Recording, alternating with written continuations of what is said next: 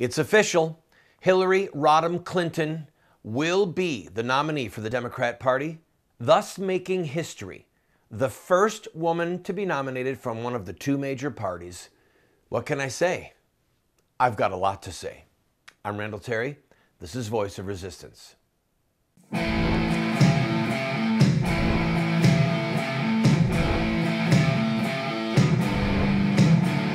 Those who forsake the law praise the wicked. Those who uphold the law resist them. Welcome to the Voice of Resistance. Here's your host, Randall Terry. It is a major historical landmark. It just is. A woman has been nominated to the presidency from one of our two major parties. There have been other women before who have run, but none of them had the actual chance to become the presidency given our predominantly two-party system. So, for those who have followed the plight of suffragettes, women voters, look back at our history. There was a day when women could not vote. There was a time when someone like Susan B. Anthony was actually arrested for attempting to vote. Now, a woman is the standard bearer for the Democrat Party for the presidency. You just have to admit it is a historic moment. Here's the issue. Does being a female or a male qualify someone to be the president of the United States? I don't think so. And I don't think you think so.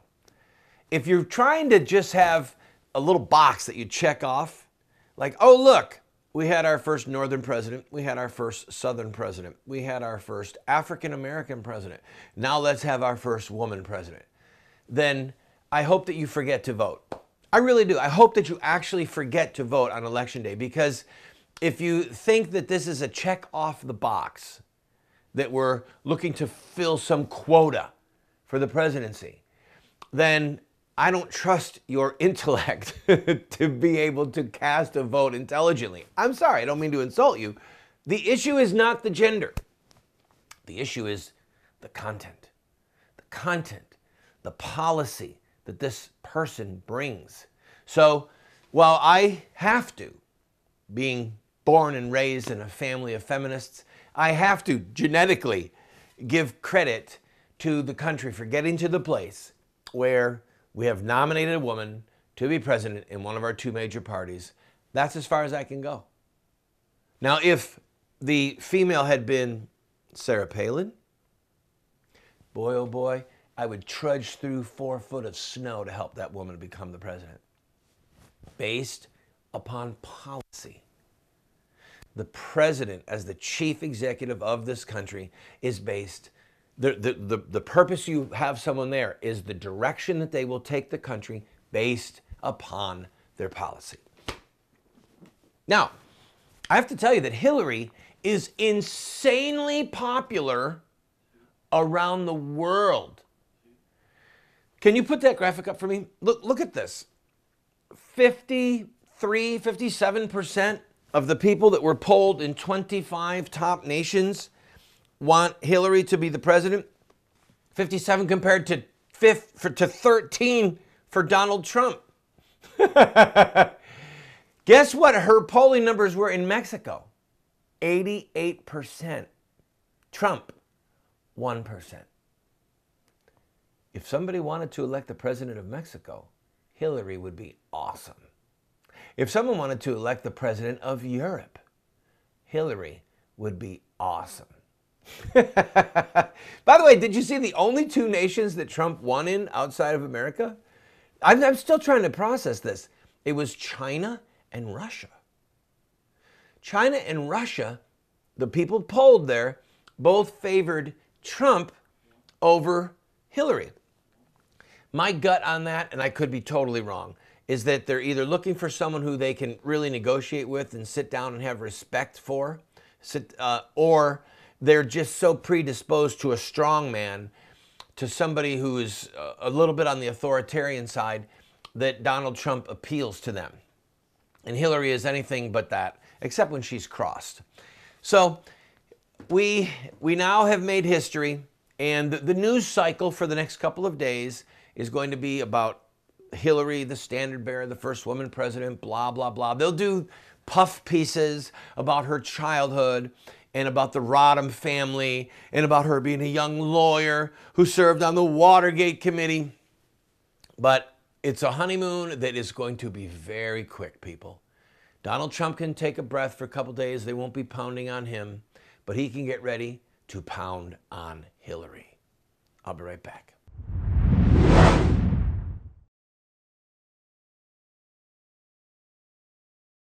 If you own a business and would like to advertise on our program, please contact us. We are currently seen on over 130 television stations from coast to coast.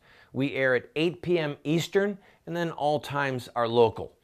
We have a lot of reach, friend, and this is an opportunity at a great price for you to get your product or your service in front of hundreds of thousands, maybe even millions of people. Also, if there's something that's important to you and you'd like to have a month where you just say thank you to this ministry or promote a certain ministry or a certain cause, contact us. Our rates are incredibly affordable. You'd be surprised. And you, again, can reach into hundreds of thousands, perhaps millions of homes. We're currently seen possibly in over 30 million homes. So give us a call, give us an email, and we'll put a commercial up for you.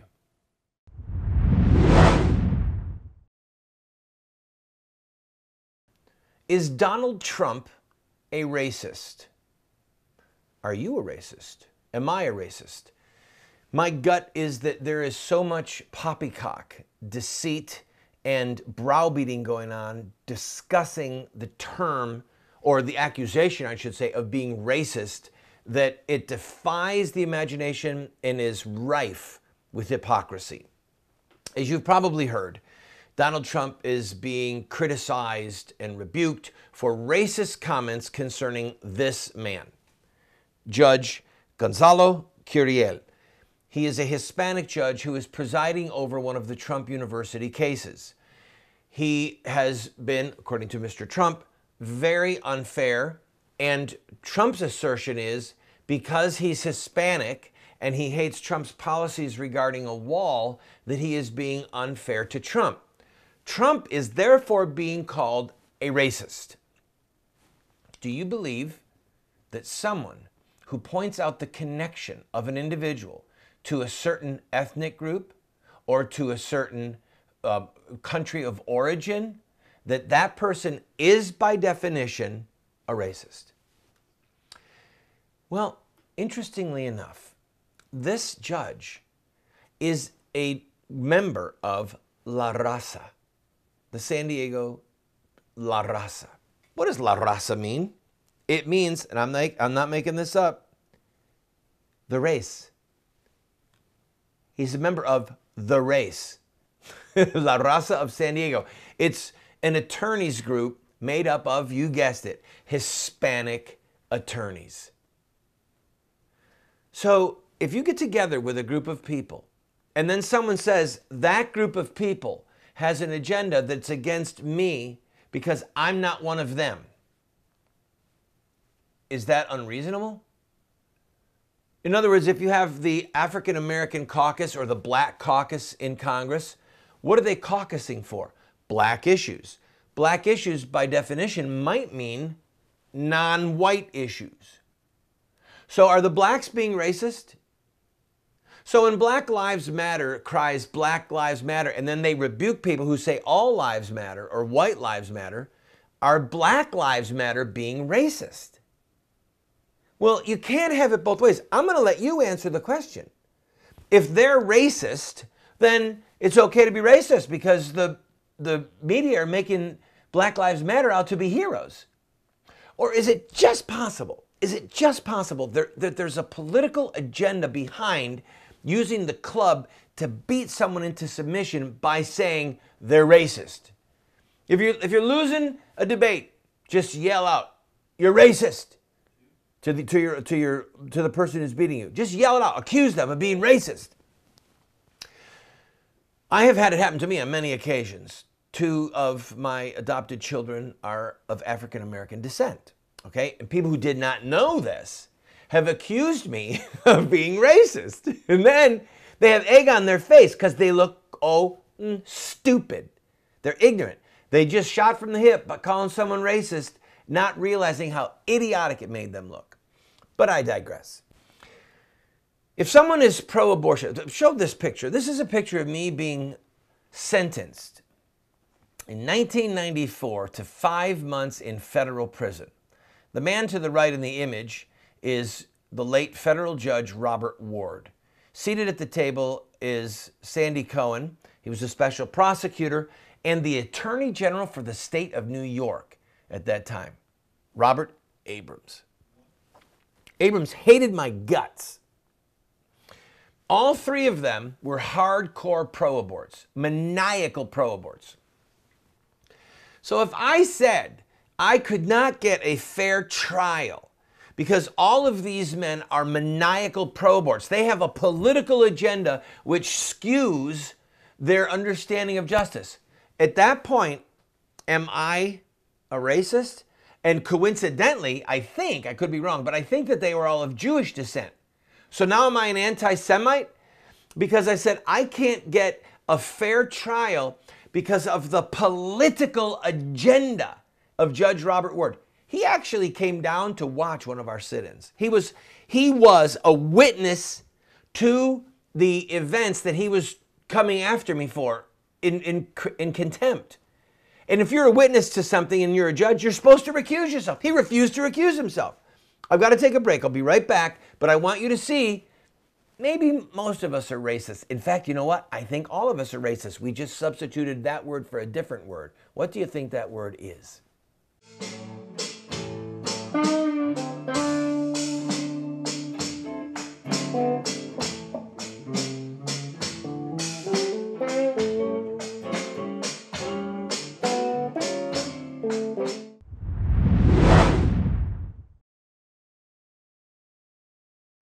Friend, this program is supported by friends like you who believe in what we are doing.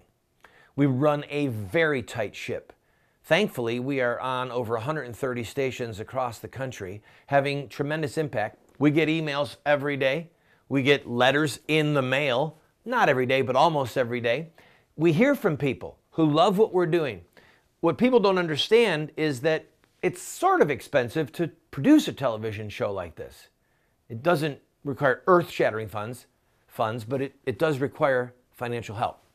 So I am asking you, if you enjoy this program, throw us a $10 or a $20 bill every once in a while, or even a $50 or a $100 check. You see the address there on the screen. Your gifts are not tax deductible, by the way, because we want to be able to say what we want to say regarding politics without the IRS telling us no. So if you like the program, I ask for your support.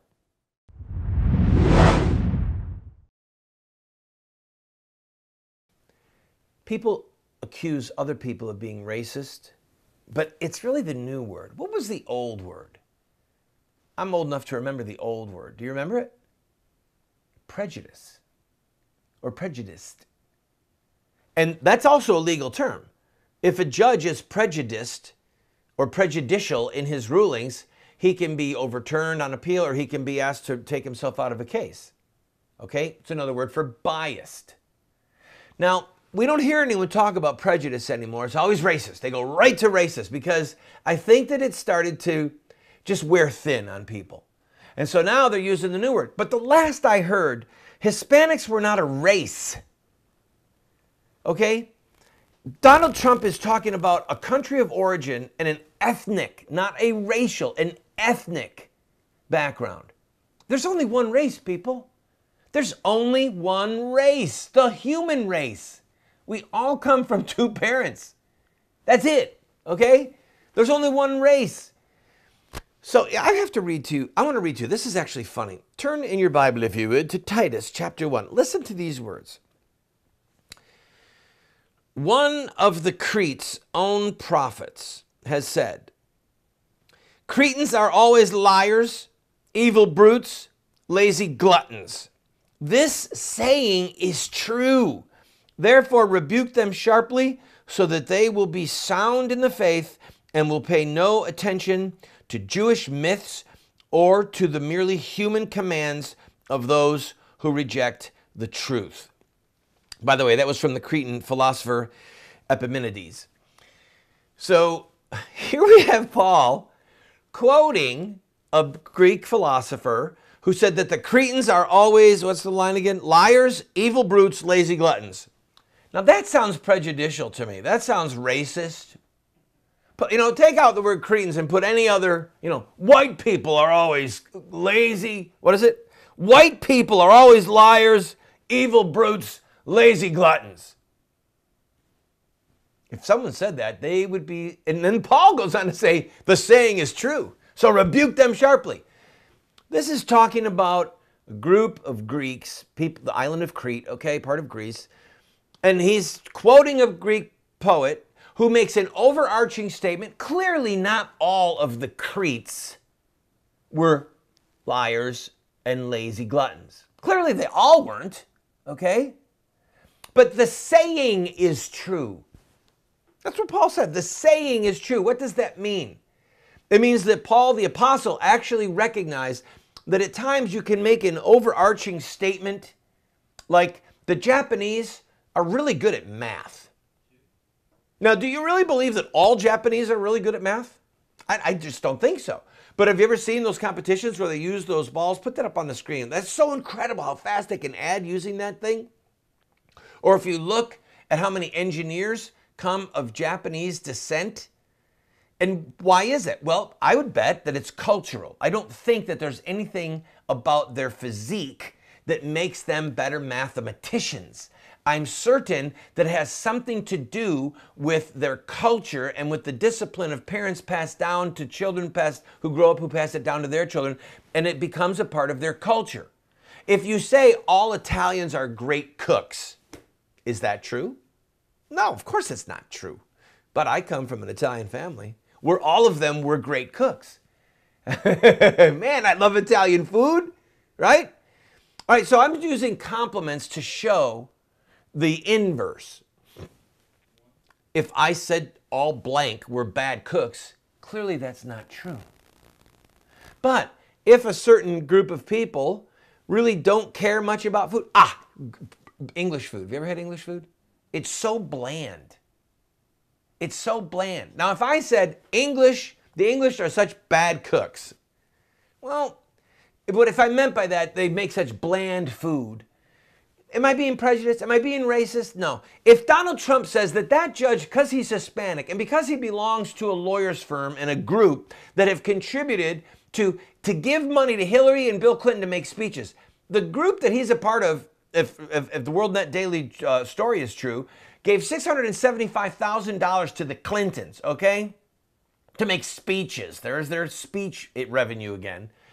So is Donald Trump a racist because he says, I can't get a fair trial from this guy because he's of Hispanic origin, he's part of the race, a racist Hispanic group, if you want to use their word. He's a part of the race, La Raza, and he hates my politics about building a wall on the southern border, and now that I'm the Republican nominee, he's trying to grind me in this civil trial to make me look bad to help so that I will lose the election. Does that make Donald Trump a racist? It's stupid to say that it makes him a racist. It's actually stupid. It's ignorant. But I'm going to go a step further. When someone like Paul Ryan or Jeb Bush that says, oh, there's no place for racism in this race. Oh, come on, Jeb. Come on, Paul. What kind of little schoolgirl babies are you? Really and truly? Really and truly? Are you that enslaved to the fear of the New York Times and the Washington Post? Grow up. Grow up and admit that you look at certain people groups and have certain behavior patterns that are in those groups and you're worried. I'll end with this. Jesse Jackson said that when he's walking down the streets of Washington, D.C., and he hears footsteps coming up behind him in the night, he's relieved when he turns around and sees that it's not black men. that it's not black men. In other words, it's white men. Oh, he said because he said it pained him because he knows statistically that 1 in 4 young black men at that time were in trouble with the law. And there was a good chance in D.C. that he was going to get mugged. All right? Was he racist for saying that? Now, if I said it, if I said I'm walking down the street at night in Washington, D.C., and I hear footsteps behind me, and I turn around and I see that it's not young black men, and I'm relieved, am I racist to say it? Is the color of someone's skin the barometer for what they can and cannot say about any ethnic subdivision of the human race? If so, then the insane are in charge of the asylum. You've got to be crazy to think that. You've got to be stupid, you have to be ignorant, you have to be foolish, and you have to have a political agenda that you want to browbeat people into silence over other issues. That's what's really going on here, people. To browbeat people into silence over other social issues using the race, not card, it's not a race card, it's a bludgeon. It's a nightstick, using the race nightstick to get someone to go along. And Donald Trump, God bless him, won't go along. And I won't go along, all right? I won't go along. I don't think for a second that Donald Trump can get a fair trial before this man, any more than I could have gotten a fair trial before Judge Robert Ward because of Ward's politics and because of this man's politics and the group that he's a part of. He should recuse himself. If anyone is a racist using their stupid definition, it's probably this judge.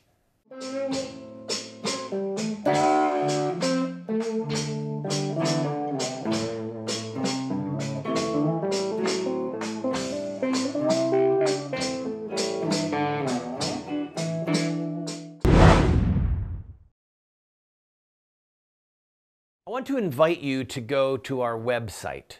Almost every book that I have ever written is available as a PDF online for free. We have a ton of products, training materials, tools that are available for you for free.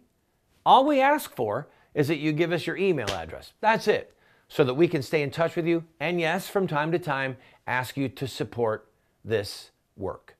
So I'm inviting you, go to the website. Now, for those of you who say, well, I don't want a PDF, I want a real book.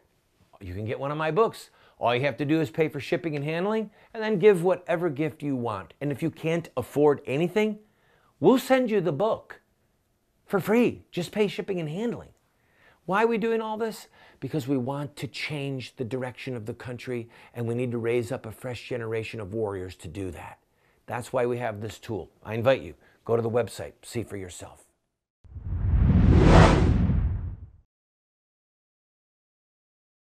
If you are enjoying the show and you have a business and you would like to be a sponsor of the program, I ask you to contact us with at the email address that you see there on your screen. We are always looking for sponsors. Could be that you have something to sell, a service to offer, and we could use the help and you could use the exposure. We're on over 100 cities in the country and the rates are really good. One other quick housekeeping item. We are going to be releasing soon the long-awaited, almost 2 years in production, What Would Muhammad Do? The Shadow of the Sword. We need help to finish the project. We still need to raise about $30,000. We're going to translate this into French, into Dutch, into German. Our intention is to release it in Belgium. I ask you to give. If you'll give $35, we'll send you the set when it's done. If you'll give $100, we'll send you 4 sets. If you'll give $1,000, we will send you 100 DVDs that you can distribute to your friends. This series is unlike any series that's ever been made. No one has ever connected the dots from the events of Muhammad's life to the atrocious deeds of Muslim terrorists today. So using their words, their images, their historians, we're connecting the dots from Muhammad to Muslim terrorists, showing that Muslim terrorists have not hijacked the peaceful religion of Islam. They're simply mimicking the behavior of its founder. And so we are asking the question, what would Muhammad do? If you want to see that series prosper, I'm asking you for your help. Go to the website on your screen and please continue to pray for us. God bless you.